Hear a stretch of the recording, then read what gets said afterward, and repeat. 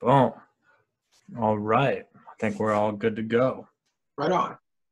My guy, Rod, thank you so much for taking the time out to hop on the Zoom, have a conversation with me and share everything that you're up to, as well as your past and everything you got going moving forward. And so I'm excited to have you on, and I think my guests will find a lot of value in what you have to say.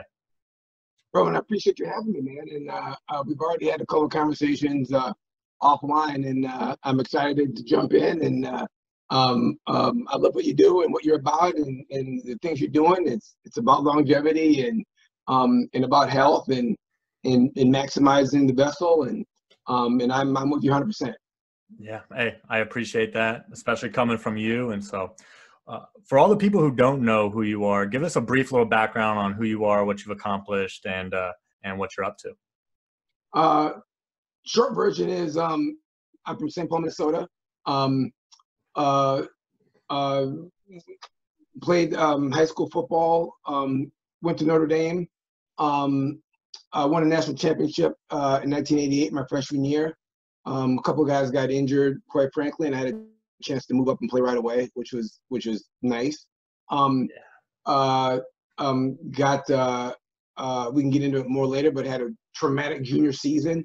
Got through it with the help of my father and mother and brother, and came out on the other side of it a better man, and was fortunate enough to have a chance to play in a couple All-Star games after my senior season, and played those games in a way that helped me in the draft dramatically, and ended up going in the second round, 35th pick. I think it's 35th or 36, whatever. I should know that, right? But 36, early second round, whatever. And went to New England, played there for 3 years, 2 years under Bill Parcells. Just phenomenal. And then came to Carolina in '95, the expansion draft. I was the first player picked in the expansion draft. A useless but consistent trivia question at Panthers games. Who's the first Panther ever? And then everybody thinks it's Kerry Collins, and then they say Rod Smith, and the crowd boo. Hey, but you were that number one, though. They grow and they go, oh, yeah, that guy, yeah. So, came to Carolina, played here a couple years, and then went to Green Bay in '98, my last year in the league, my 7th year. And played with Favre and all those guys, Reggie White and all those superstars. Wow. And then retired. I had a bad back. I hurt my back my second year in the league, and just hung on, and it got really bad. And retired, and then got a call from Dan Reeves at Atlanta, wanted me to come out of retirement and play some defensive back, play some nickel back, and cover kicks and that kind of thing. I was always a good special teams player. Yeah, you know, had good days and bad days at corner, but I could always cover kicks and block kicks and make life tough for people special teams wise. Yeah. So went down to Atlanta and made the team, but hurt my back again week 3 and retired. And shut it down. Got an MBA. Thought I wanted to get into finance. Worked for the bank First Union for a year. I hated it. A little too political for me.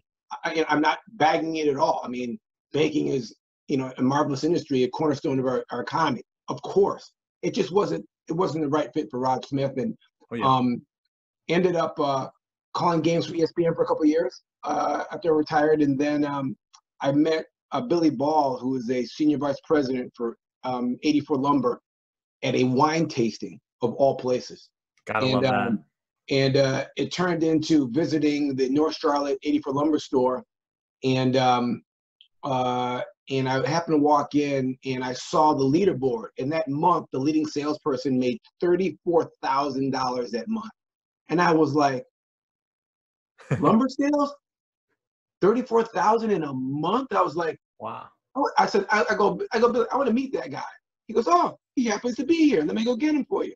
So the guy comes walking out. It's still I won't mention his name, but he's still a good friend of mine. He's still a good friend of mine to this day, like a mentor and a monster.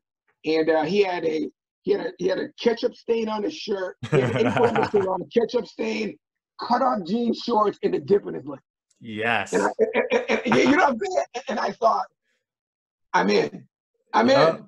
I go, if this dude just made 34 G's, I'm in. So that's how I got into the lumber business. And then, a bunch of iterations in the future. And now I'm running a small cabinet company, Magnolia Installers. We're part of Magnolia Cabinetry, and we do cabinets and countertops for multifamily developers. I'm a little bit late getting here today because I was on a job site, Oh, a yeah. townhome job site, measuring, not measuring, but just reviewing cabinets that we installed this morning.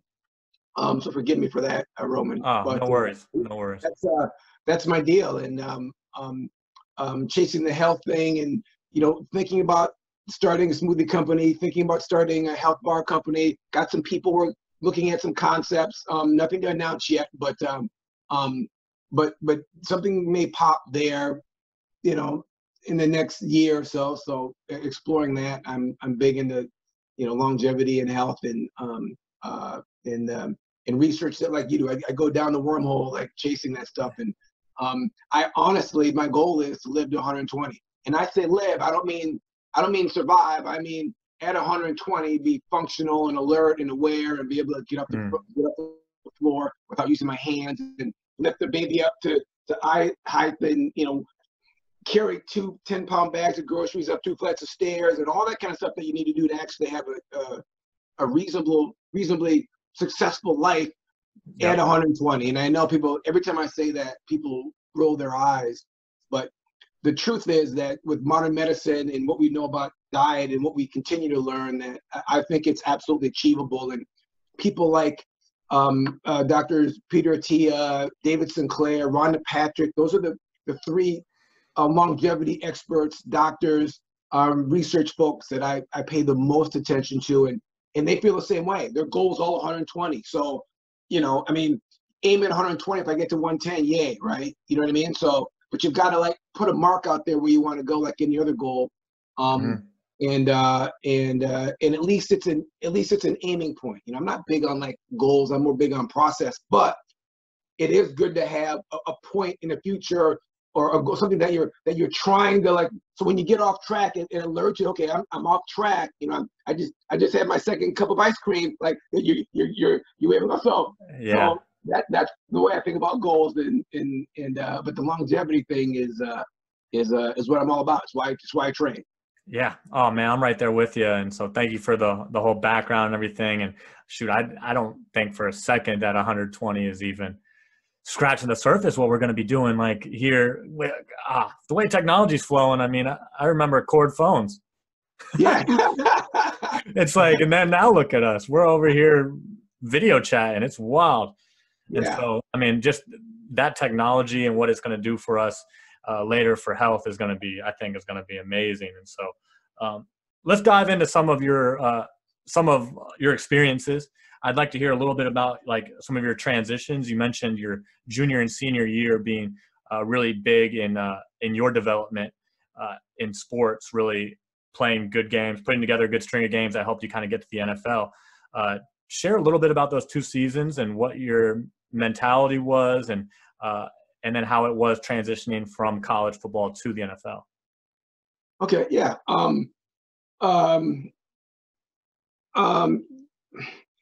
In high school, a couple things happened,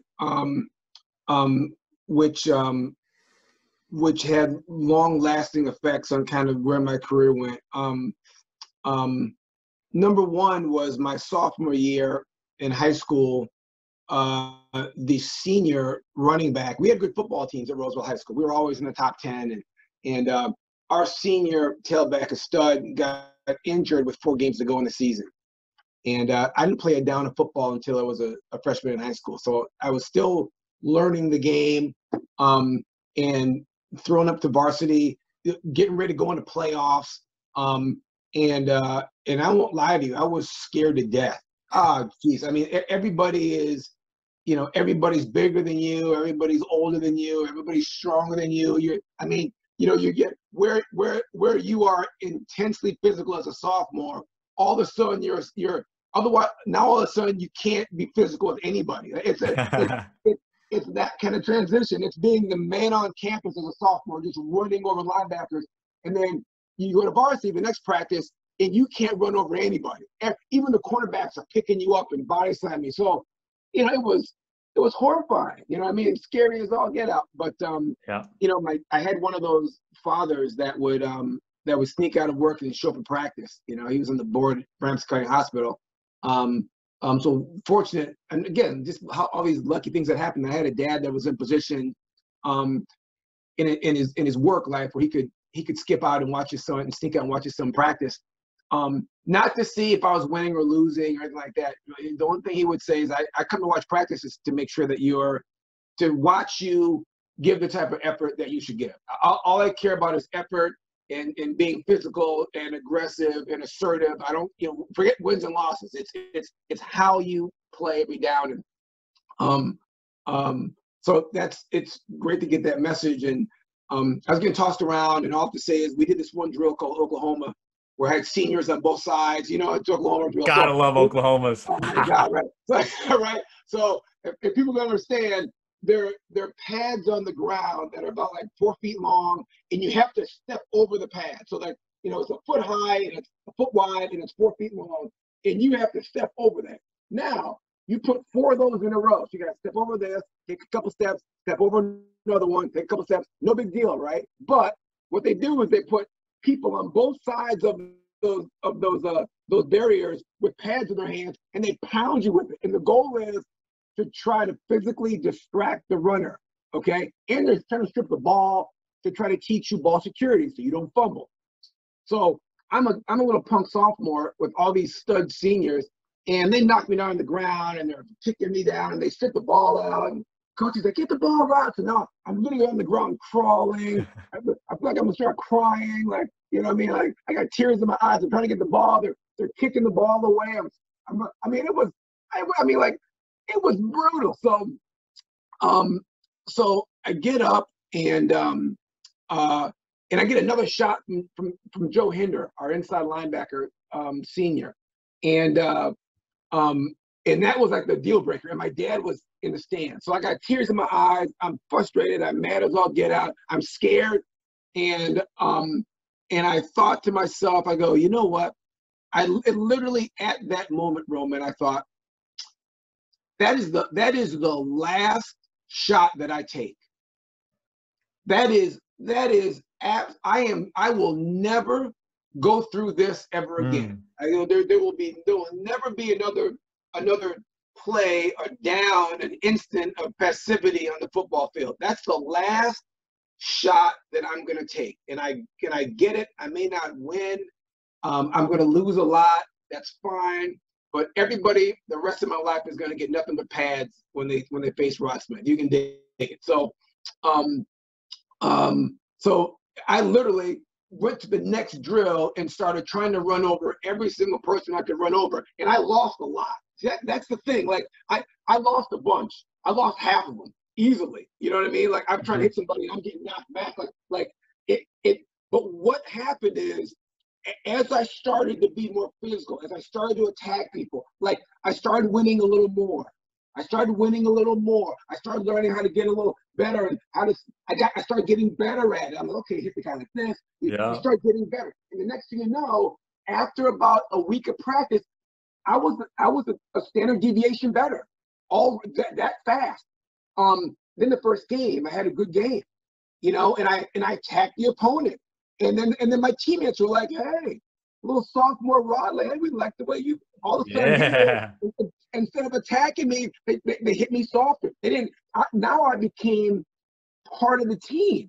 I wasn't this skinny sophomore that replaced their friend. They were like, hey, kids go, okay, you won a ball. So showed your colors a little bit, earned your stripes.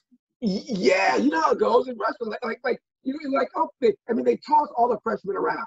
And then the one that fights back, they're like, okay, that's the one that's got a little what's about to him, like this, you know. Got some minerals, yeah. Yeah, that's the one. Like, yeah, you come with us. Don't worry about the other freshmen. Hey, Roman, come practice with us. Like, you get to be that guy, right? So, that's what happened. And then, you know, I go into my junior year, and I'm feeling like a senior, because I played 4 games with the varsity, and I had gotten over and gotten more physical. So now, as a junior, I was feeling like a 5th-year senior. You know what I mean? I was a junior, but I was Yeah. like, listen, nobody out there can stop me. You know what I mean? Like you know, so had a That's good junior awesome. year. Yeah, it is. And then I got really lucky, Roman, because there's a kid named Joel Hamburger, and not Joel Hinder, the linebacker. This is Joe Hinder. I'm sorry, Joe Hamburger, and and he is like 29-1 against Rod Smith in track. I never beat him. Well, I should say never. I only beat him once. Okay, so up to my junior year, I'm the number 2 in the state. He's number 1. I've never beat him. He's just faster than I am, right? So he gets mono a week before the state track meet. So I go out and I win the 100, 200 long jump. Okay, because he's not 100. Let's be honest. Let's just keep it real. He's not 100%.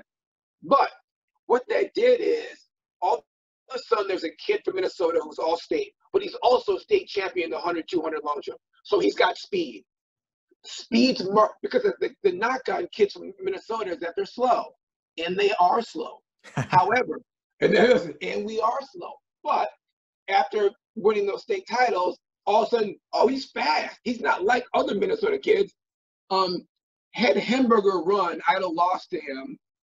And I don't know if I go to Notre Dame. I absolutely think that had I not won that title, had he not been sick, I go to Minnesota, Wisconsin, Indiana State, Purdue, Indiana. Like I'm Division I, but I'm that level. I'm not Notre Dame, Michigan, Miami, USC. I'm not Stanford. I'm not that guy. I'm Yeah. Indiana, Purdue, Indiana State. You're in the mix, not top 25.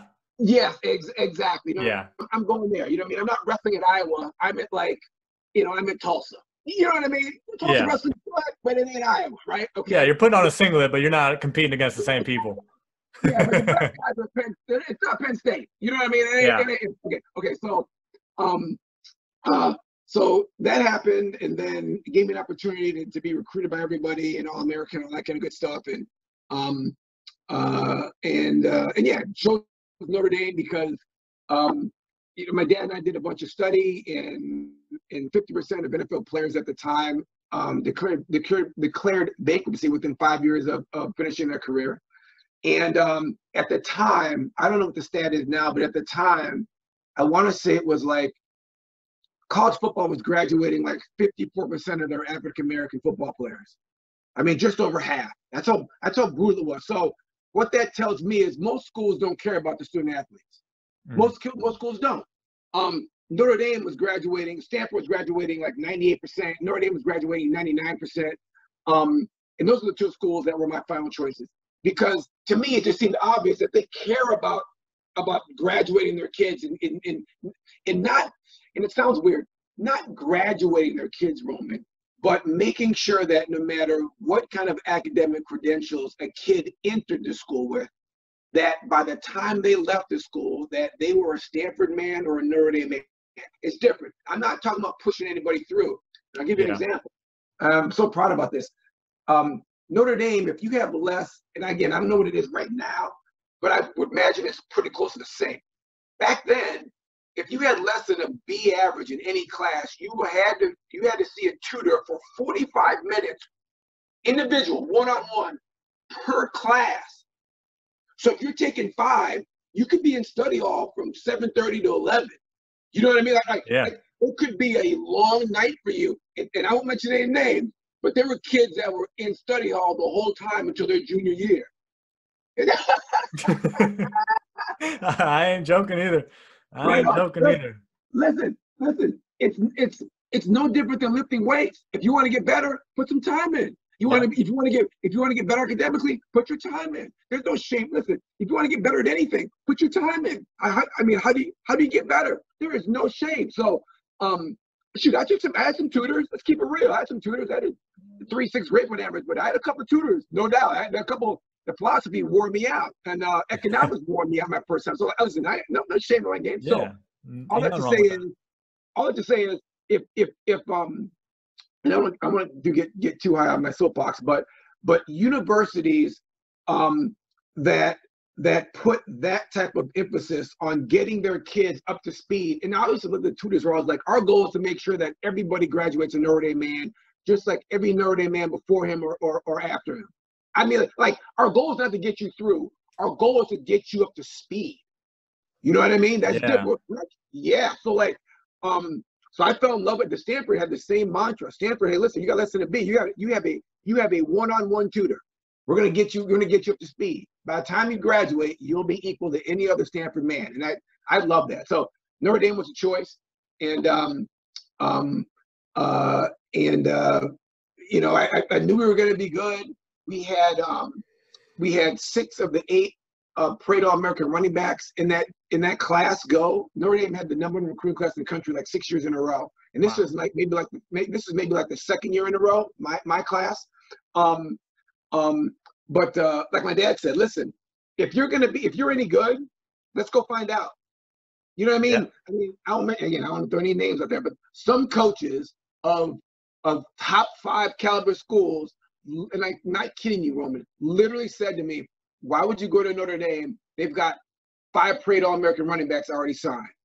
And I was kind of like, really? So how do you know they're better than me? Maybe what you should do is call them and ask them why they committed to Notre Dame, knowing that Rod Smith was thinking about going. I mean, so. Yeah.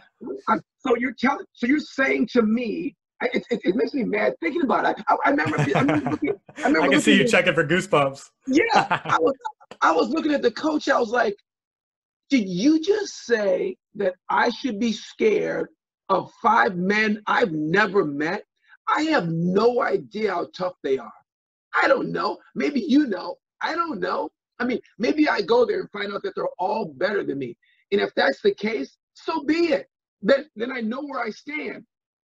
But you're telling me that I should be fearful, that I should avoid competition? I go, you got the wrong guy. I go, you got the wrong guy. I go, this visit is officially over. I mean, I'm going to enjoy the next day, but I can't wait to get off your campus, because I don't roll like that. Like that's not the way we do things in my family. We're like, listen, we go to where the competition is. We're the best players in the world. Let's go play with them. I mean, if we're good, let's go find out. I mean, you know, yeah, so, that mentality sounds like the mentality you had before you were in that Oklahoma drill getting beat on and decided to change your mindset. That's what that looks like, because you became an unstoppable force. You changed your mind and you became that guy. But that mentality, you can't go somewhere thinking I'm going to go here thinking these guys are better than me. Whew. Yeah, you know, I mean, and I've always granted, there may be a deficit of strategy on my part on occasion. I own that. However, whenever I hear kids talking about, oh, I'm going to go to this school, that school, because they don't have any quarterbacks on the roster, I just kind of go, you're ducking the competition. I go, you should go to the place with all the quarterbacks. Like, go to the place where the best players are and beat somebody's tail. Like, go take somebody's job. I mean, like, go step up. You know, don't try to find a place where you can just fit in. And I'm not saying don't work to your strengths, of course, but like the whole trying to avoid competition thing is just not my bag. And I remember the coach telling me that. I was just like, wow. I mean, a Hall of Fame coach, not like some guy, like a Hall of Fame. I was like, how are you such a good coach? Like, how do you operate like that? Like, what kids do you tell that you say that to are motivated to come here because they think they can avoid competition? I mean, is that the way you recruit? Like, that's bad. That's a bad look. So I went to Notre Dame with all these great players, knowing that I wasn't ever going to play tailback. I mean, when you got guys like Ricky Waters and Jerome Bettis and Rocket Ishmael running around, Anthony Johnson. Listen, Rod Smith ain't playing much tailback. Listen, I know that, but I'm just going to go and compete. I'm just going to go and fight. You know, I don't know it's Jerome Bettis until I see it. Now I know it's Jerome Bettis, but I didn't know it was Jerome when I was in the house, right? So so I ended up moving to wide receiver as a freshman, and then defensive back after that, and had a nice career, and played in a bunch of big games: Miami, Michigan State, USC, Penn State. Some monster night games, national television, 27 million people watching. We got spoiled in Notre Dame. It was sick. I mean, now it was it was earned. I mean, the practices were savage. I mean, Coach Holtz is a man-on-man grinder, physical, toughest guys play. So practices, I mean, for all people say, oh, you guys got the training table and you've got, these private flights and all that. Like, listen, that is earned because, you got to go one-on-one with Jerome Bettis for about 3.5 hours every day. You've earned that steak you're about to eat that night. I mean, trust me, like not a lot of people are going to trade that steak for Ricky Waters for 3 hours. You know what I mean? Or trying to cover Rocket Ishmael. That can get ugly quick. Yeah. So it was we had a very physical style of play and style of practice, which fits my method because I'm a little guy and have some speed, but I'm not a finesse player. I was a grinder, a meat grinder. I could get my hands on guys and knock guys down and make guys quit. That was my deal. I literally, it's so funny. I literally my goal was to make the person across from me never want to see me again. My goal is at the end of every game, my goal is I want to make sure that whoever I'm playing against, when they say Ross Smith, the person just goes, oh, shoot, no, please tell me not that. I mean, that's my goal. So, yeah, that was how I try to play. Man, that's awesome. And like everything you were saying kind of spoke with me too, because West Virginia is #1 party school. And so there was like their graduation rate is only 54%. Wow. It's like somewhere low like that. And wow. And so it's like, and not because it's difficult. I mean, it's #1 party school. And so that's more of the reason why. Yeah. And so it was kind of hard to like stay focused, stay dialed in. Luckily I had wrestling on my side. And then it was like, but like deciding to wrestle D1 was huge for me because I had been going to NCAAs for a couple years in high school, and I had decided in my head, I was like, this is where I want to wrestle. It's like, I don't want to wrestle at the D2 level. I don't want, like you said, it's like, I want to put myself in the best competition so that I can kind of see what kind of man I actually am and not just go win something that's a little bit easier because I'm not facing the competition that is truly the level that I want to compete at. Yeah. And so, I mean, very average college wrestler, but I liked that I was testing myself against the best in the nation rather than being one of the best in a league that the best in the nation aren't in.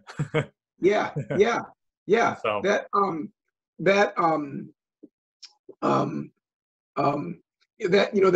attitude of it reminds me of like David Goggins. And I didn't listen to the podcast, but I listened to a lot of David Goggins and a lot of Jocko Willink. And I just saw the title, and it said keep yourself uncomfortable. And I just looked at it and was like, my man. I didn't have a time to look at it, but it popped in my feed. I just went.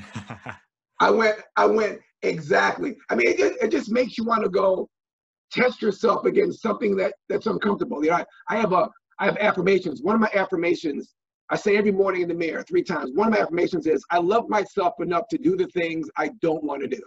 I love myself enough to do the things that I don't want to do. I love myself enough to do the things I don't want to do. And at some point in the day, it pops in my mind when I'm like, oh, I'm not doing that. Oh, taxes. Oh, geez, business taxes. Oh, please. And I go, no. I don't want to do it, which means I probably should do that. You know what I mean? Like oh, so and it's funny. I'm kind of jumping off the train here a little bit. But we're good. But like we're roaming around. But like, no doubt, I love it. But like Roman, like 5 years ago, and I can't remember what book I was reading at the time, but they were talking about affirmations, and I've always thought that affirmations for weak-minded people, like if you can't motivate yourself, then maybe you need to write it on the wall and read it every day. Like, yeah, maybe that's you, that's not me. Now, and I was an idiot. I mean, you know, and I don't do a thing you don't know. If you don't know, you should probably figure it out, or like at least try to understand your world well enough to know where your gaps are. So I don't have that excuse of like, oh, I didn't know. Well, you should have figured it out that you didn't. Anyway, all I can say is, I tried like 3 affirmations and nothing happened. I said, I'm gonna do this for a year. Nothing happened for like 6 months. And then all of a sudden I was in a meeting with a client and it was going bad. And it like popped in my head that like, I'm always calm, under control, and speak slowly. I'm always calm, under control, and speak slowly because I'm hot-headed. So I'm always calm, under control. All of a sudden, I could hear my mantra in my head that was saying, Rob, hey, calm down, man. Calm down. Like, you're getting mad. You're taking it personal. I'm always calm, under control. It's being simple. You hear me talking. I started slowing down already. So, like, you can program your mind. It really is what you put in. It rotates and stays in there and bounces around. And if you keep putting positive things in your mind, intentional ideas in your mind, over time, they will become you. They will start to infect your behavior. And now, I try to limit it to 5, but like, I'm a huge believer. Every morning I take him on the road with me. I'm a big believer in self-programming. You know what I mean? You keep programming it, and that's one of them for me. Was I'm always calm, under control, and speak slowly. I'm rational because I don't take it personally. I'm rational because I don't take it. If something hits you emotionally, you're taking it personal. Now the emotional center breaks out. Your amygdala gets fired up, and the cortex shuts down. It's an automatic. Yeah, you know what I'm saying? It's an automatic reaction. When your emotion goes up, your cortex goes down. It's every human being on the planet. This goes up, this goes down. So I can't be rational if I take it personal. So when something hits me now, and I go, then I go, oh, wait a minute, wait a minute. Yeah, wait a minute. You pull yourself back.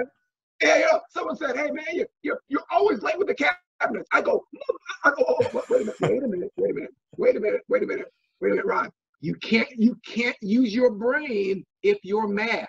So let's calm down. Okay, listen. Okay, all right, Carlos, tell me why you feel that way. Now I can ask a question and I can get more information. Well, and we can figure it out. But if I respond like I want to respond, you know what I mean? Like, bring it, I'll meet you in the parking lot. Let's go. Let's figure this out. I'll show you late cabinets right now at my car. I mean, that's not going to move the needle. So all that to say is the affirmations and programming your mind, wherever you want to go, like, have been extremely valuable for me over the years, and I live by them now. Yeah, I'm big on those too, just because I heard it somewhere, and I might be messing up these numbers, but it was saying that like humans speak at like 100 words a minute, but we think at like 300 words a minute. And I was thinking like, man, like what kind of thoughts am I having? What am I telling myself at 300 words a minute? And it's like and then that's what meditation started doing for me, was allowing me to see my thoughts that I was actually having and being able to navigate around and be like, why am I actually having this negative thought about me? Like, cause I mean, I'll say the meanest stuff to myself, but I won't say anything mean about like the people around me. But it's like, we're our hardest critic. And so I was like, why am I having all these negative thoughts coming at me so fast all the time? And so then it's like, once you start changing those and you can put like calm and collected and I'm in control of my own destiny and all these different stuff, you start empowering yourself to like, you give yourself the permission to have a different stance in different positions and just have that self-awareness to know that like, hey, I might be crawling down that bad path, that dark path that ain't mine, and taking it personally. Let me back up a little bit. Let me respect the person across from me and understand that they're coming from a completely different place that I have no idea what they're holding on to, what journey they've been on, anything like that.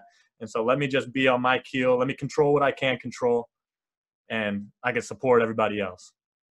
Yeah, that's what's up, man. That's what's up. Listen, and I know I'm supposed to be doing some talking here, but like, tell me a little bit about your meditation journey. I started on a meditation journey myself a couple years back, around the same time as affirmations, and I'm down now to 10 minutes in the morning and 10 minutes at night. It's kind of my wake up in the morning. I wake up and then I'm like, okay, I lay back down and give myself 10 minutes and just just clear the thoughts and then just watch the thoughts come by and then put them in the boat and let it go down the river. And then another thought comes in, take that thought, acknowledge it, put it in the boat, let it go down the river. And then all of a sudden, then you start seeing the lights.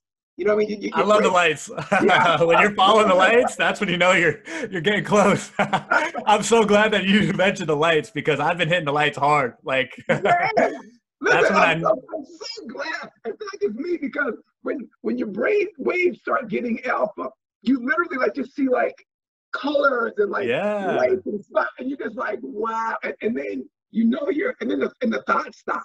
All you see are lights, but there's no thought path going anymore. The river goes away and it's just light. Oh, it's the cool. And then you get out of bed and you're like, you're Yeah. balanced and you're like, let's do this. Oh my And, gosh. Yeah. it's I'm awesome. right there with you. I started probably about a year and a half ago. I started meditating every morning after Mhm. listening to, reading, and hearing a podcast from Joe Dispenza. And he's Right on. been, if you haven't heard of him, definitely look up Yeah, I him have. because, Yeah. and so I started, I'm usually at like 20 to 30 minutes every morning.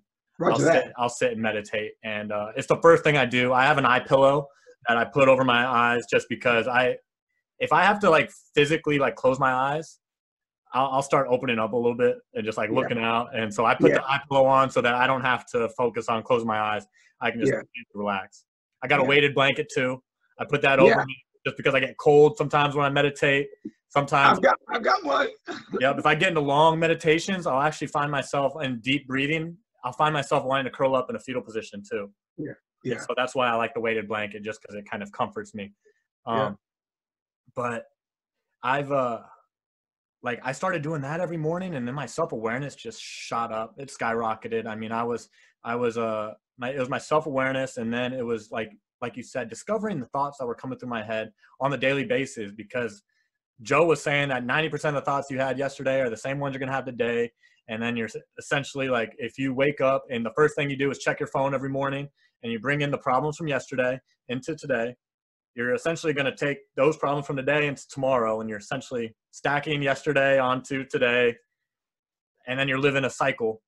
And so I wanted to just break myself out of that cycle. And so lots of meditation, and it's funny because I actually once so I found the meditative state, the goal essentially, to let go of everything in a sensory deprivation tank, in a Hmm. float tank down Hmm. in Huntersville.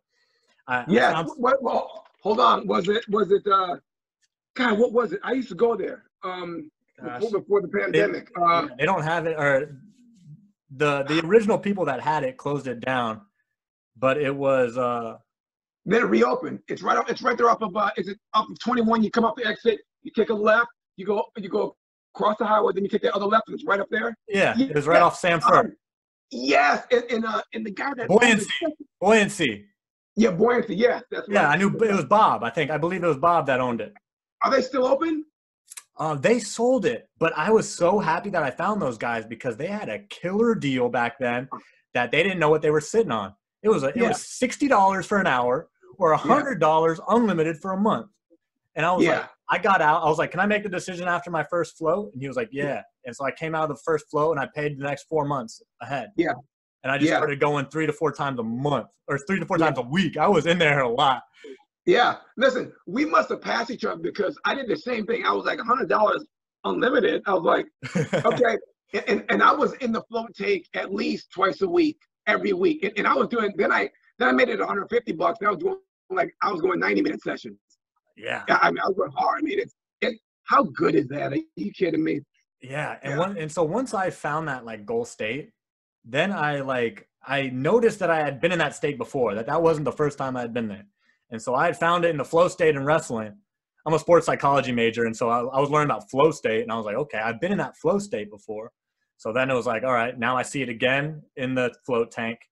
I saw it again when I really started getting good at yoga and I felt like my yoga practice really became more of a movement meditation, once I could close my eyes and not have to look to the person next to me to know what the next position was. So then I Mhm. saw it in yoga, and then I was like, all right, let's just try and get this without any movement, but without going into a float tank. And so then I wanted to get there in meditation. And so it was all just kind of figuring out like different ways to get it, and then how to get to that state in whatever state I was currently in, whether it be wrestling, yoga, working out, float tank, or in the cover of my bed. Like that's kind of how my meditation practice started. And shit, I mean, I just ran with it ever since. Yeah, that's awesome. I love it, and I did the same thing. I was up at buoyancy, and Um, and just loved it. I had to get out of the salt tank, out of the float tank. I was in there like I every know other day. Bro. I mean, because when you get out, you feel so. I mean, you get out. If anybody hasn't done it, you get in the float tank, and it's a water with like 800 pounds of salt in it, and you float like a cork on it, and it's completely pitch black and completely silent. And the first time you're in it, you're kind of waiting for it to end. It feels like it's never going to end. And then the next thing you know, you're seeing these lights are flashing by, like your brain, and then it's over. And you're like, wait a minute, how long was it in there? They're like, we actually gave you another half hour. You were in there for 90 minutes. And it feels like you're going to be in there forever. And then it feels like you were in there for 5 minutes. When they open the thing and say, hey, time to get out, you feel like you've been in there for 5 minutes. It's the most insane thing ever. And I like driving home because like I can see every branch of every tree and every leaf. So vivid. I mean, like the colors of the world, like the sky. I can tell the clouds are moving southeast at like 6 miles an hour, and there's a eagle flying over here, and the car behind me has a woman in it with glasses on who's looking at her phone. I mean, you can notice all this stuff at the same time. It's hard to describe. It's different. And then the last thing I wanted to touch was my cellular device.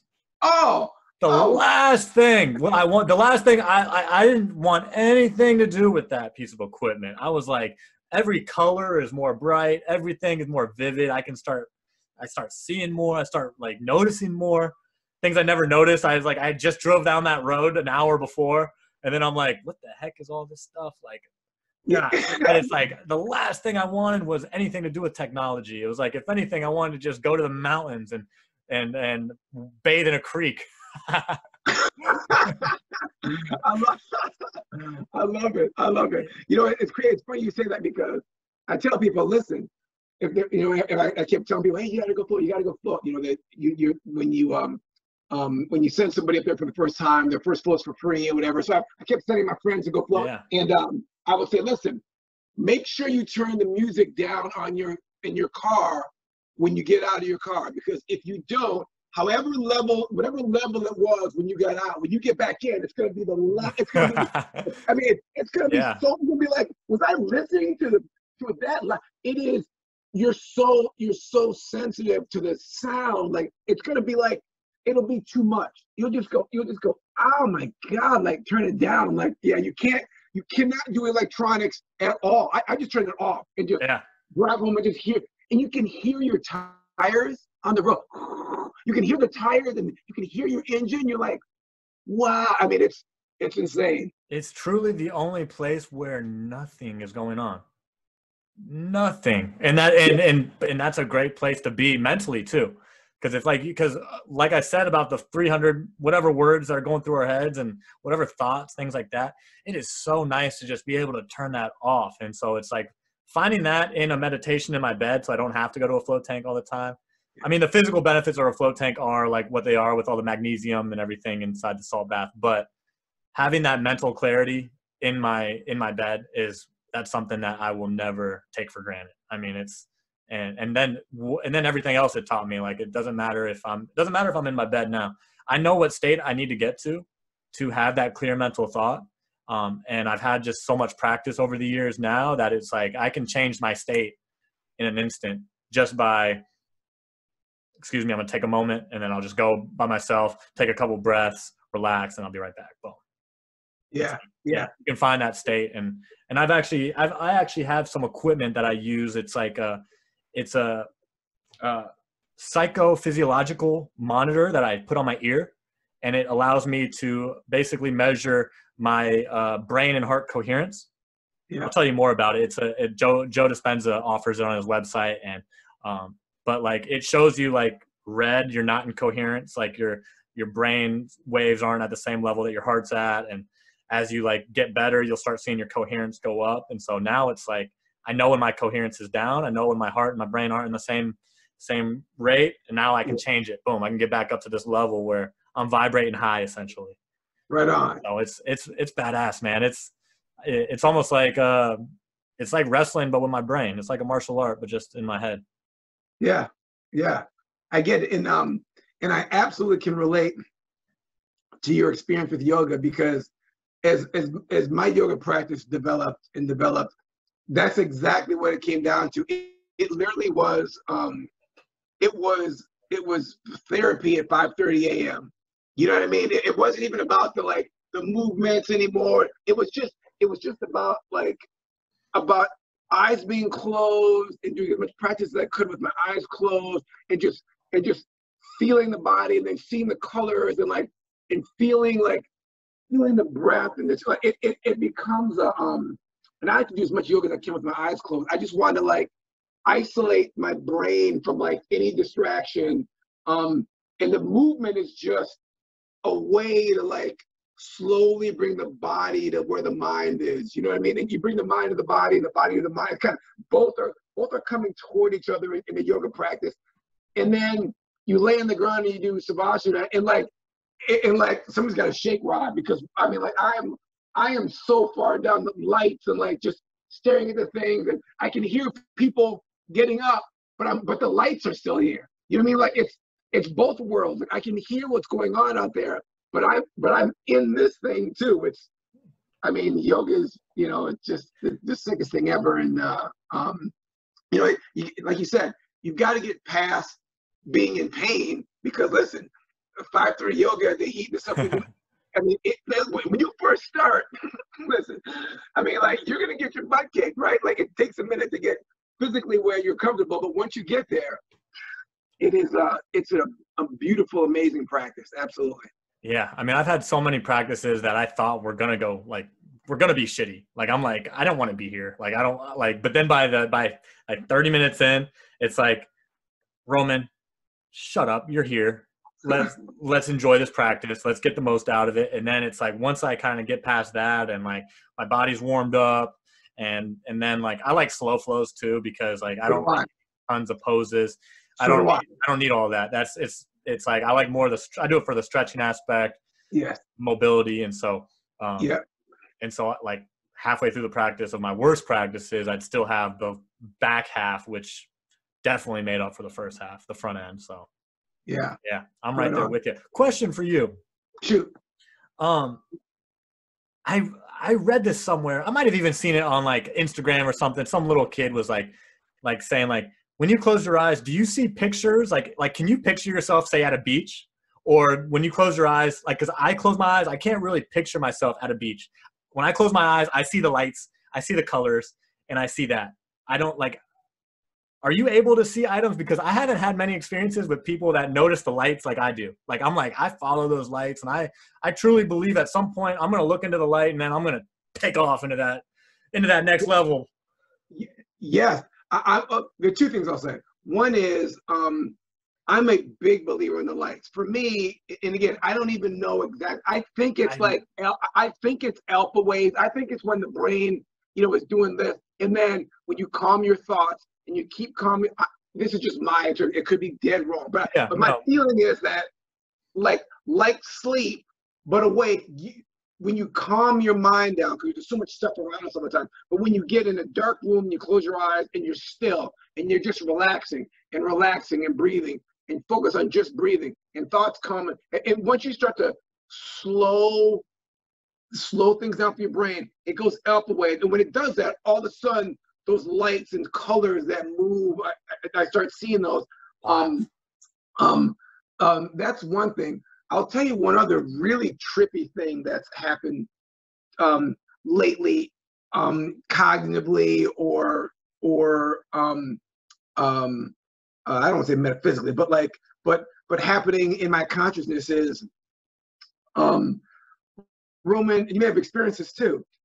For the first time in my life, not all the time, but on occasion, maybe once a week, I can literally see myself through somebody else. And I don't mean I'm standing, I'm not saying I'm standing in my girl's shoes looking at myself, but that I'm a camera over her head looking at me.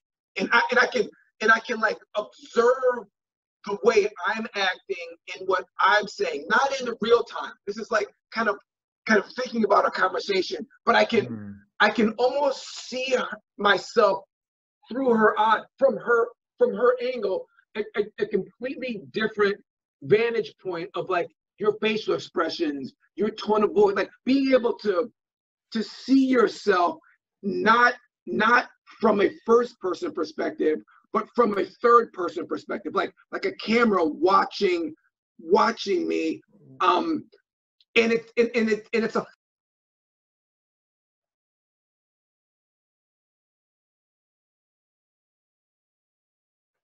You're muted.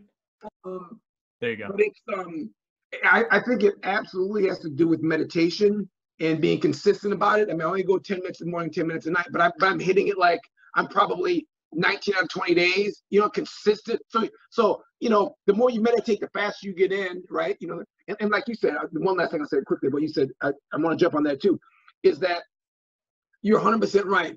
The benefits of the time that it takes to get into meditation practice are 50-fold. And one of them is like you, like I can literally just close my eyes, take a deep breath, and just kind of observe what I see. The colors right now, I'm seeing red and kind of a dot where my screen is, and that alone just gives you a little, just everything calms. The heart rate goes down, blood pressure goes down, like brain waves slow down a little bit. Like you can quickly like get yourself in a better place, not full meditative state, but like calm the engine a little bit. Yeah, absolutely. I experienced that same thing. Yeah, I've had a little bit of experience of what you're saying with like because I've had meditations where, especially with Dr. Joe, because like I actually did one that was an hour and 45 minutes the other day that blew my mind. Like when you hear like Tony Robbins and all these other like big names saying like you'll wake up from a meditation and walk that life that you're gonna lead. Yeah. I had that happen the other day, and I was like, holy. Wow. Like, it was like an hour, 45 minutes. I mean, I woke up and I was breathing so heavy. I woke up in a puddle of sweat. My hands were like this, like they were stuck, cramps, forearms, cramps. And I woke up and I was like, everything was bright and it was wild. But I had that almost like bird's eye view, because he always talks about, he's like, think of the space between your ears, think of your space between your torso, the space between your legs, think of all that space, then think of the space in the room. And that's where I kind of zoomed out and I saw myself and I saw the home that I'm currently in. I saw the neighborhood and I saw the globe essentially.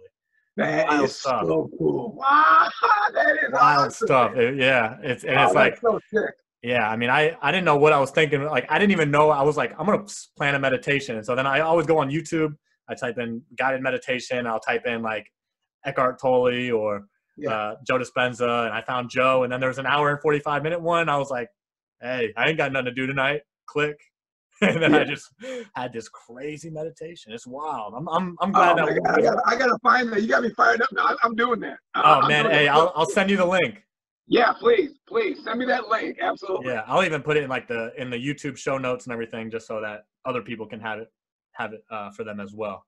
But I'm glad we got onto this topic, because that was something I didn't expect to talk with you about. That I'm damn sure glad we did. Right on.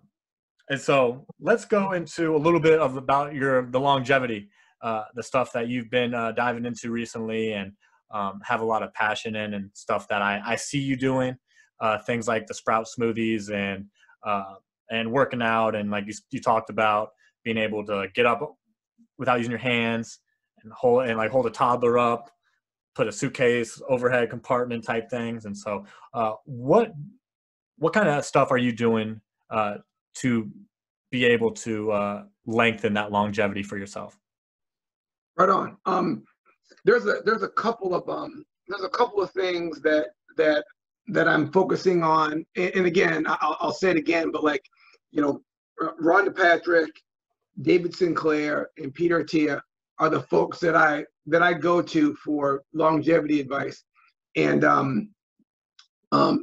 everything I say is kind of coming from those three, in different parts. But one is on the diet side.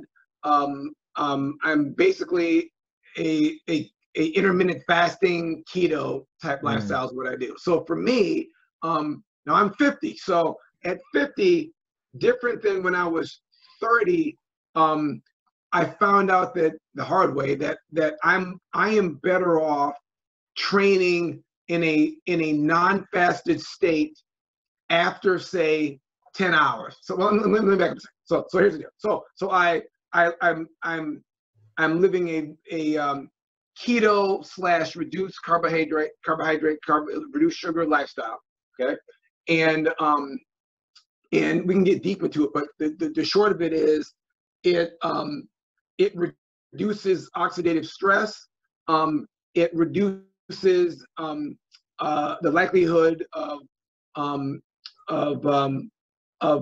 metabolic disease, and that includes cancer, that's respiratory, that's cardiorespiratory, cancer, are really the big ones, you know, and it lowers inflammation. So I'm trying to keep inflammation low, and then lower the opportunity for cancer and for cardiovascular disease. Those are the big killers. So I'm keeping those down through diet, and then I intermittent fast. So on days that I'm not working out, I absolutely will not eat anything until noon, and then a lot of times, if I'm not hungry, I'll take it all. I'll just take it to dinner and do OMAD, 1 meal a day. You know, if I'm not hungry and it's 2 o'clock and I'm busy, I'll just keep working. I'll just drink more water, keep working, and I'll have a huge dinner.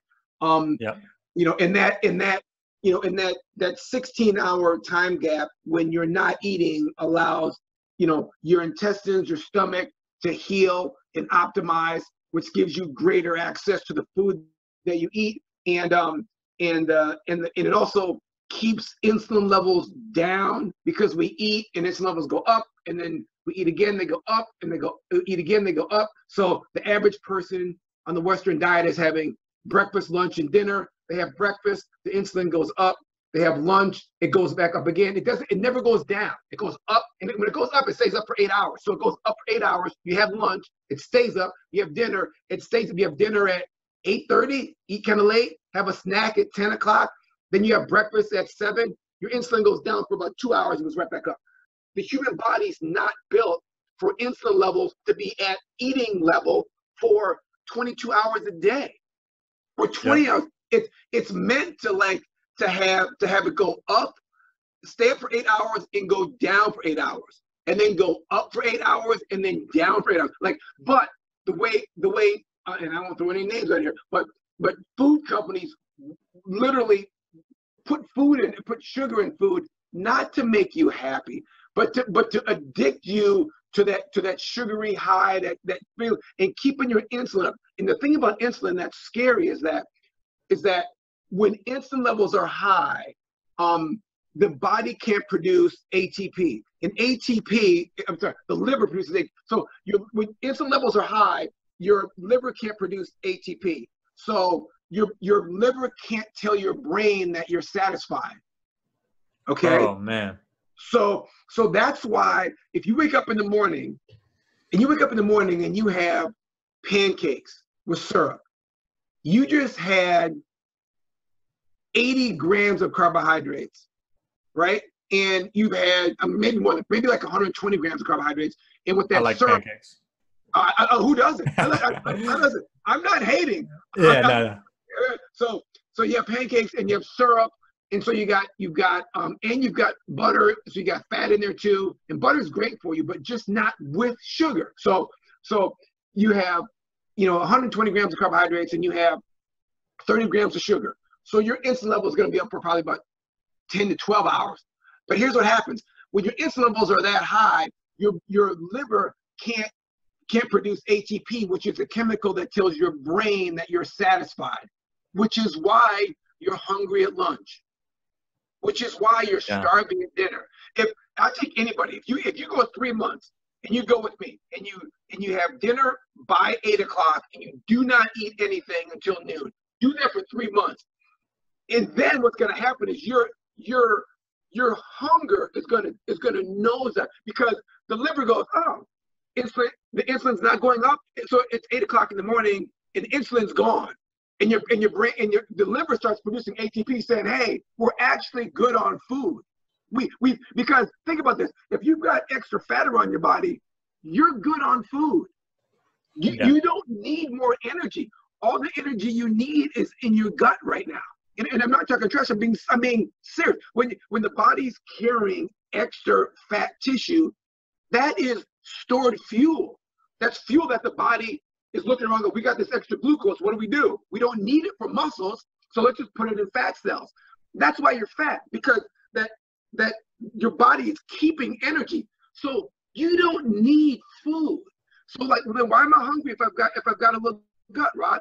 Listen, I'm not throwing shade because I was 208 pounds 3 years ago, fat as all get out. So like, listen, I'm not. This isn't like I know because I was that dude drinking beers, fat as gut. I was that guy. So I've lived it. So it's when the insulin levels go up and the body's shoveling this extra glucose into the fat cells because your body doesn't need it. The liver can't produce ATP to tell the brain that we're satisfied, so you're hungry at lunch. You're hungry at dinner. I mean, if you ever like wake up and have like pancakes in the morning, you're going to be starving at noon. You're going to be starving because the liver can't tell the brain we've had enough. But even though, think about this. Think about the position the body's in. Somebody that actually has extra fat on their body and is still hungry. I mean, like, just back up a second. Think, why would the body? What about the body could make it hungry when it already has energy stores in excess? It's the liver not being able to produce the chemical that tells you you're satisfied, and that's because your insulin levels are so high. Well, not that they're so high, but that they stay up. You never let them go down. So all I have to say is a long explanation for a short answer, but intermittent fasting gives your body a break so that 8 hours can pass and the insulin can go down. And when it goes down, all of a sudden the liver goes, "Oh, we're good, Rod." It starts throwing out ATP. My brain goes, "Oh, we're satisfied." So then you wake up in the morning and you're not hungry. Like if you ever heard somebody talk about, "I'm not hungry in the morning, I don't eat breakfast," because they're not hungry, because their insulin levels are low. So the liver is kicking ATP to the brain. The brain's going, "We don't need food." But if you're eating sugar all the time, keep your insulin levels up, it makes you more hungry, which is how they get us. Which is why they want you to have ice cream, or they want you to have French fries, and they want you to have a shake. They want you to have soda, because every time you drink a soda, and that's why they put sugar in baby food. They start doing that to try to get babies addicted. Because if you can get a baby addicted to sugar and keep its insulin levels high, that baby's going to be hungry all the time. He's going to eat more food. You'll sell more food. And as an adult, that kid's going to have probably diabetes, but he's also going to have, he's going to eat sugar and want sugar all the time. And a kid can't control that. They just know they're hungry. They don't know why they're hungry. They just know they're hungry. So the parents keep feeding them, and then they eat too, and it's a horrible cycle. So that's a long, but so for me, I'm keto lifestyle, low sugar, low carbohydrates, and then paired with intermittent fasting. And for me, you know, I on days that work out, I'm getting older now. So on days that work out, I'll get up and have like a green smoothie in the morning, and then give it an hour to digest a little bit, and then I'll run. I feel much better that way than when I used to. We used to have dinner at 6, intermittent fast, and then if I couldn't get my running in the morning, what happened, Roman, is I'd wait until lunch. I work until lunch, and then like, okay, now I got a gap, and then I'd go in that sun like David Goggins in the middle of the day at 2 o'clock and run 6 miles in that 98-degree weather, and I mean, I could finish it, I could do it, but I was shot for 3 days. You know, my watch would tell me that I need, 5 days to recover.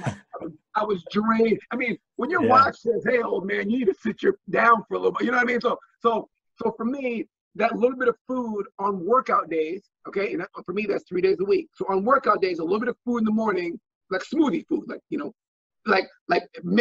helps my body be better. But days I'm not working out, I'm not eating anything until noon. And then if I don't have to, or if I'm not hungry, I'll let it go to dinner. You know what I mean? I'll let it ride. So I mean, you can have black coffee, you can have tea. No, listen, coffee, no sugar, no nothing, just straight black tea, just black coffee. You can have tea, nothing in it, and as much water as you can drink. And then they're like keto drinks you can do with apple cider vinegar, some sea salt, squeeze some lemon in there. Does lemon have a couple of calories in it? Yes. Does it technically break a fast? Yes. But lemon in your water is 1 calorie. It's not going to throw you off much. Is it breaking a fast? Yes. Is it going to metabolically change you? Not much, right? So there's some drinks that I make to drink when I'm fasting. But yeah, those are the 2 things on the diet side. And then workout wise, I run twice a week, Monday, Friday, anywhere between 4 and 7 miles is where I am now. 6 months ago, I was at 1 and 3 miles. You know what I mean? It just keeps moving up. I'd like to get to a point where I can run, where I'm running 10 miles twice a week. I kind of like to get to 20 miles a week, or 2 runs would be nice. That's not too long. It's not too crazy. I won't hurt myself. And then it'll also get me in a half marathon shape, so I can just go. It's kind of where my goal is. I'm not trying to run. I'm really not even trying to run marathons. I'm not trying to get to, but I would like to be able to run 15 miles. You know what I mean? But anyway, and so that's that. And then I lift weights one day, which is, it's not even weights. It's in my house. You know what I mean? I do like push-ups, sit-ups, pull-ups, some oblique work, and a bunch of yoga stuff. Really is what it is. Some handstand work. And then I have 30-pound adjustable dumbbells and go at it. I wear myself the hell out though. I mean, I do lunges. I do like 100 lunges. I mean, it's the 30-pound adjustable dumbbells and a pull-up bar, and I am wearing it out. You know what I mean? So, dude, it doesn't take much. It doesn't take much equipment. You don't need much. If you have body weight, you can throw that around and you'll get yourself a dang good workout. I'm the testament to that, because I started cutting down the weights just because I was like too bulky, I felt like, for a while. But I like all the things you're saying with the intermittent fasting. I'm still kind of on it, but like even when I was big on it in NASCAR, like, because the way my schedule worked out was I would do all my morning workouts fasted. Because it was just all because I get there and the first thing I did 8 a.m. was workout. That was on my schedule. And so I would just go there, fasted workout. I'd get that all in. And then we'd be done by 9:30. And then we'd go out to the pit pad and we would like support the other teams in practicing. And so I didn't need to be like, I was hungry, but I didn't need fuel for that technically. Yeah. So then like come 11:30, that's when I would basically go back to the weight room and have my protein shake. And I would, and I would have, we were sponsored by EAS, and I had all the supplements and everything. And so I'd just start off with a protein shake, have a big lunch after that, eat dinner, call it a night. And then I wouldn't eat again until the next morning. And I felt great. I was still even gaining weight too. I mean, I was lifting hard. I was working out almost twice a day, every day, and I was getting strong. But I just wasn't eating as often, but my meals were bigger. And so like, even though I wasn't really paying attention to any of my sugar intakes or anything like that, but just giving my body that digestive rest was just something that I felt like was good for me.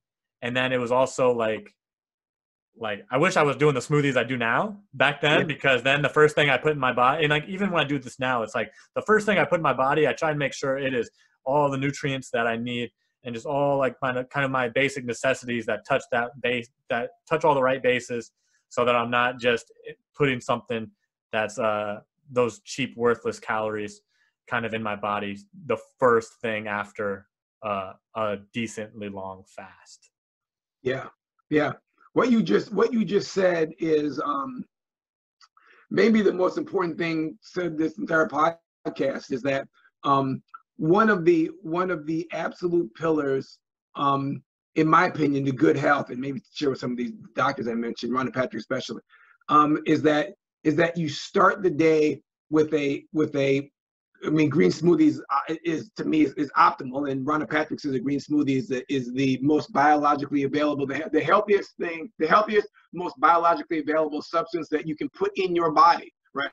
Wow. So, you want to start the day with that, because it, again, you satisfy your body's needs right off the bat, and then the body's not going to be hungry the rest of the day. The body, you won't, it releases ATP, that, and the liver goes, oh, we got all these nutrition, all this kale and spinach and bok choy and sweet pea and apple and all these, and some ginger we got there, and some parsley and some water. Oh man, the body goes, oh, this is all I need. So then what the liver does is start kicking out ATP. So you wonder, how come I'm not hungry at noon? Let me tell you why you're not hungry at noon. Because you started your day with the green smoothie. So you can ride past noon, into the night, because your body's satisfied. If you start out and you have sugar, you have a big bowl of sugar, or called cereal, whatever, and you start your day with that, now you can't produce any ATP, and you're going to be hungry all day. The starting the day out with the healthiest food you can put in your body, green smoothie, is absolutely the way to go. Yeah, and I always tell people, because like I had people reach out to me asking about like advice on intermittent fasting and things like that, because they were like, but man, I'm so hungry in the morning, and like I have my whole day, and I'm like, it doesn't have to be don't eat until noon. You can eat right when you wake up at 8, and then just cut out at 6. It doesn't. It's like, work with your schedule. I mean, if you need that energy in the morning and you need that little boost that whatever food is going to give you, take it. It's like guess and check, but like you don't have to. Because I was telling people that, and then they'd try it, and then they'd be like, man, like the first part of my day went to shit, and they're a hairstylist and they have no energy while they're blow drying someone's hair. I'm like, fix it. If it doesn't work. Yeah. If it doesn't work, try something new. It's like that. And I think that some people just, whether it's not understanding or just lack of experimentation and getting creative and trying different things, it's like some people will just settle for something that they think is the usual. My body feeling like shit, like like staying hungry all the time, like, man, I don't know why I'm hungry at 10 p.m. and I have to go downstairs and get a nightcap and things like that. It's like, it's sometimes it's crazy to me just to think about. Yeah, I agree. And it's funny, you sparked a thought in my head, is that and I'm sure there are more ways in this, but 2 ways are apparent to me. And one way is like working out. You can there's a this just in my head, 2 ways. I'm sure there are more, but one way you can do it is incrementally. You can say, okay, if you normally eat at 8 o'clock, make it 9 o'clock. Just make it 9 o'clock, and then eat at 9 o'clock for a month. And I mean, it's how I started with meditation. I go, I'm going to meditate, and now everybody's like, so I mean, it's like, I read The Power of Habit by who was it? Was that? I can't remember. I can't remember his name. But anyway, read The Power of Habit. So they're talking about setting micro goals and slowly growing. So my goal, you'll crack up on this, Roman. So my goal when I started meditating was, okay, Rod, I don't want to meditate. I know I don't want to meditate.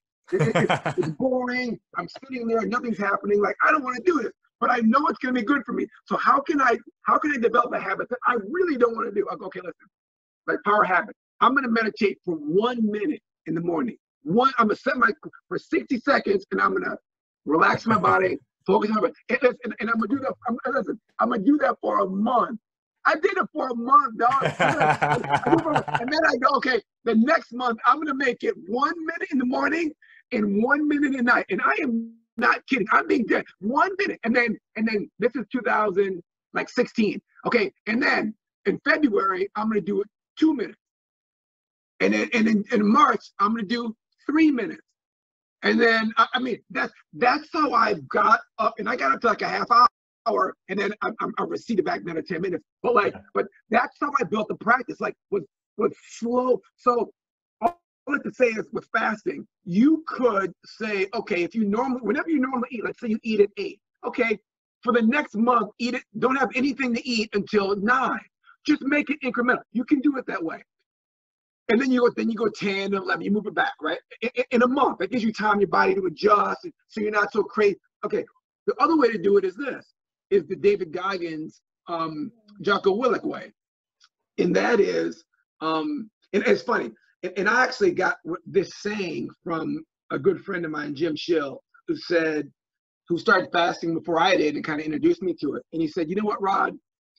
When my stomach growls, I love it. Because I tell my stomach and my body, you need to shut the F up because you work for me. No more of you telling me when I need to go eat. This is my stomach and my brain trying to tell my consciousness to take your happy A downstairs and open the fridge. But I don't want to do that. So who's the boss? Are you the boss or am I the boss? And actually, I'm the damn boss. And every time my stomach growls, I go, oh, are you hungry? Well, sorry, mother, you ain't getting any food. I don't care how much you growl, and I don't care how much hunger that you put in my consciousness. I am not feeding your fat butt. Okay? I'm in control of this monster. So when he said that to me, I was like, I go, I love that. I go, like that's it. I go, dude, thank you, Jim. I'm giving him a shout out, Jim Schill. He said, he told me that. I went, wow. So when my body's like, because here's the thing, when you're running and your legs say, you're training in the hot box for wrestling and you get a little tired, you go, oh, my body's not 100%, coach. I'm gonna go ahead and take a nap. No, you push through, right? Your body resists and you push through. We're athletes. We always do that, right? If you're not an athlete, you do that at work. You do that when you read. You do that with your kids. Your kids give you feedback. Do you quit? No, you push through. Oh, yeah. Why is hunger any different? How is being hungry any different than being tired or having to go pick up your kids when you're tired? You don't want to, but you do it. You push through. So he gave me that realization. I was like, wow, I'm being a punk. I'm allowing my body to tell Rod Smith consciousness what to do. And I literally get out of bed, go downstairs, and feed myself when I know it's bad for me. Because you're growling. And I go, you know what? I'm changing the game. When my stomach growls, I go, oh, I'm sorry. Are you hungry? Well, guess what? You can shut your mouth because you ain't getting any food. Like, I control this body. I make all the moves. I'll tell you when to sleep. I'll tell you when to eat. I'll tell you when to go. Like, I run everything. No more. So I'm kind of beating a dead horse, but like, it was an eye opener for me that like, it's not just athletically where you have to push through or work wise where you have to push through or relationships where you have to push through. If you really want to get healthy, you got to take command over your body and understand that there will be resistance. Your stomach's not used to intermittent fasting. Your stomach doesn't know. Your stomach's like, hey, Mr. Pop-Tart, where the hell's my pancakes? You know what I'm saying? So when you don't give it pancakes, when you give it green smoothie for the first time and it's not sweet and sugary and powder and cream sugar puffs and syrup and carbohydrates and pancakes, when you give it green smoothie, don't be surprised if your gut starts grumbling. We don't want that. We want sugar. Of course it wants sugar. But you have to tell your stomach to shut the up. Like, I am in control, and I won't beat it anymore. But when my stomach growls, I go.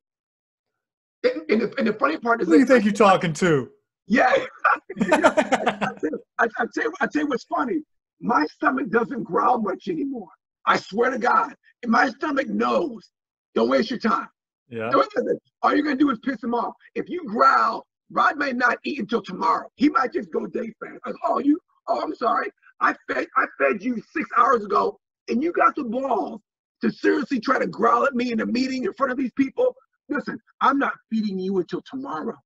Yeah, just for that, you're not going to eat anything until Saturday. Say something. Anything else? Say something again. You won't eat till Sunday. Watch. Try me. Man, so like, I love that. My stomach is like, yeah. You growl at me in front of a meeting, in front of people, in front of my parents. In public? Out here in public? Yeah.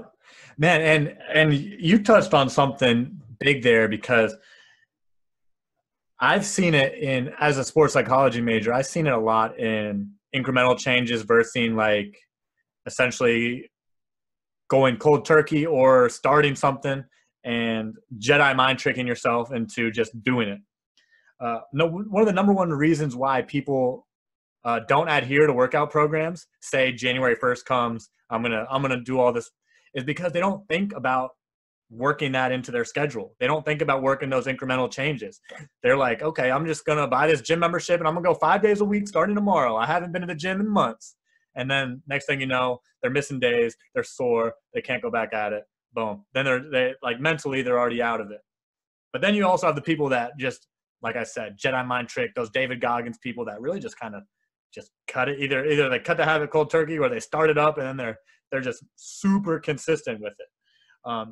But it's so crazy that, like, I think food is just a different animal because, like, even like, I mean, I'm glad that wrestling kind of gave me, I'll be completely honest, I had a really shitty relationship with food growing up.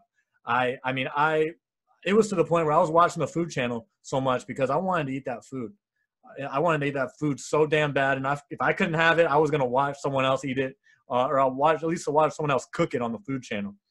But at the same time, it was like I was also sneaking downstairs at 10:30, pulling a pack of Pop-Tarts in and hiding the wrappers and like little like crooks and nannies just to be found later. Like it was just like I was on the top bunk of my bed, and I just had a bad relationship with it. But now it's like I don't really have a sweet tooth.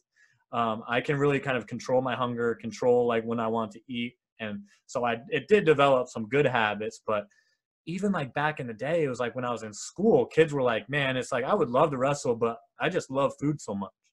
And everybody like, and that's like the only thing I could never do that. Like I have a lot of praise for wrestlers because what they do with losing weight and things like that.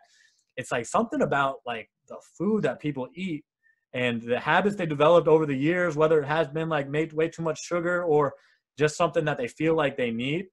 It's like you could go 30 days without food and you'll still be fine. Like, and you'll still be fine. Like you may be hungry, you know, but you'll be alive and you'll still be breathing. But it's like people won't go. I do like I wrote a Instagram post talking about my 5 non-negotiables. It was like connecting, feeding my mind, sweating, drinking a lot of water, and I forgot what the last one was. But it wasn't food. It wasn't food oriented because I know in my heart that I don't need food all the time. Like those are my 5 negotiables to make a good day. I've had great days when I fasted. I've had great days when I didn't eat. And so it wasn't a non-negotiable for me. And it's like, so for so many people, it's like they just like whether they are finding something about that food gives them a warm place in their heart, you know, reminds them of grandma's cooking, whatever brings them back to better times, whatever it is. It's like food is always like, it's a different kind of animal when you start trying to take away food or start trying to limit people on what they can and can't eat. And it's like, it's a different animal. That gut, it is the second brain too. Yeah. Absolutely. Yeah. But like it can just be filled with just that trash and that sugar, and that second brain can start controlling you to the point where you could like essentially just let go of yourself to food, things like that. It's wild to see. It really is. And like I'm glad that you're touching on it because it's something that's prevalent with me, and I would never say I had an eating disorder, but I had disorderly acts.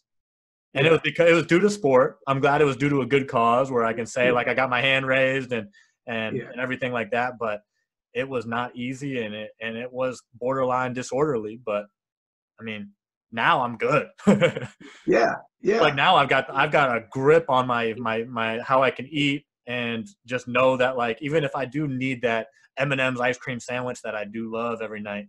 Not every night, but I know that when I want it, I can have it. Yeah, because if you don't have it for a while, you can have it. I'm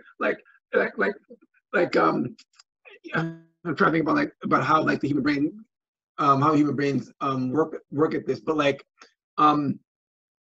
we like hear the negative. You know, you hear fasting, people go, "Oh, I'll never eat again," and all these visions of starving and emasculated kids, and like, oh, I like that floods the brain. That's not it.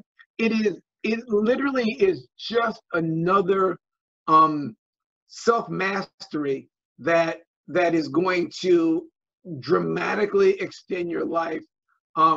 Just intermittent fasting, like 3 days a week. Just don't eat anything till noon. And I know you feel like you're gonna die. You won't. I know you feel like my hands are shaking, but listen, you're gonna live. And here's the thing, like you said, just do it for a couple of months. Trust me, in 2 or 3 months, you're gonna be noon will be nothing. I mean, it just takes a little while for the body to develop. And yeah, your stomach is going to fight you on it. Believe me, you're not producing any ATP. You're always hungry. Like, yeah. But here's the thing. You're not hungry. Your body is unable to stop you from eating. But being hungry is a sensation. Yes. Your body does not need fuel. If when I had a gut, like I know I don't need fuel. I'm hungry, but that's the part that helped me like really get going, because I'm like, I'm hungry and I shouldn't be hungry. Like, there are kids in Africa that are missing that are running marathons trying to like train their way out of a bad spot, that are like and they're running. Like, how can I be hungry with all of this food energy on my body? Like, I've got a gut. Like it's not that I'm hungry. Something is biologically wrong with me, because my body doesn't need fuel. I mean, I wouldn't have stores of energy on me if I needed fuel, you know? Yeah. You know, so it's and again, I'll just kick it one more time, glass tires, but I love when my stomach growls. I love the hunger pain. I just go, man, you better be like, I just look at myself like, you better listen.